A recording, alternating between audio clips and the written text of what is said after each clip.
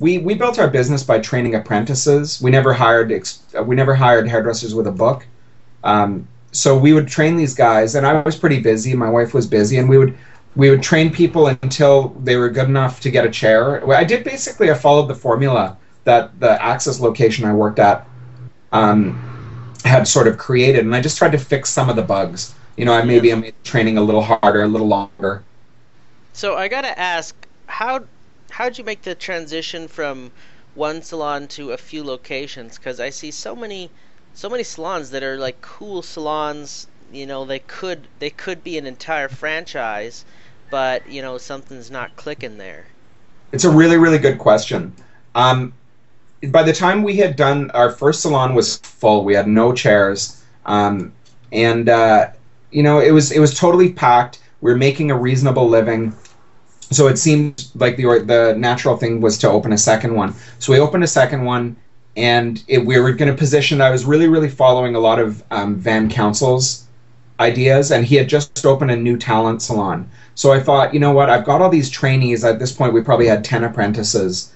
For the 10 stylists, because as anybody knows who's been in the industry, you overhire because you know that half of them are never going to make it. So we never stopped hiring people. We were never not hiring. And it's like a machine gun approach. Every once in a while, one of them hits. And so we opened this second location once these guys were all ready to go, and it bombed. It didn't do well at all. And so it was 6 months, and it was bleeding money. And the guy across the street from my big static location, the one that was doing really, really well, I think he, a super, super talented guy, and I don't think this will come back to bite me in the ass, but basically he put everything up his nose.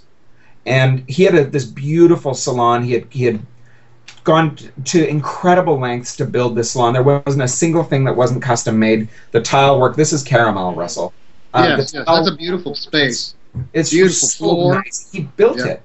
And one day, I used to determine my own success based on if my lights were on after his, because he was directly across the street from me. Right. So if his lights went off before ours did, we would go, okay, well, we're dead, but at least he's deader than we are, And his salon was full of super cool hairdressers. Right. They were total dicks. And they were dressed like total crazy. There'd be guys in sort of dresses and weird crazy mohawks down to the floor. It was like one of these salons that's really intimidating. And the customer service aspect of it wasn't necessarily maybe what their focus was.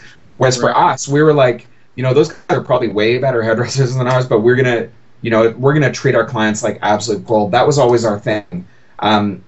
We're pretty good at what we do, and we don't do crazy shit, and we'll do our best to never screw up. We may not rock the world with the world's greatest haircut, but we had built it on stability and consistency. That's how we had built our brand, where those guys were super creative and artistic. And what ended up happening, one day their lights went off, and they never came back on. And so I had this one location that was bleeding. I had a friend who contacted me right away and said, "Did you hear about X salon? They've closed the door," and whatever. That night, somebody smashed the windows. It was probably a disgruntled employee because apparently the guy had taken all their paychecks and not paid them for a month.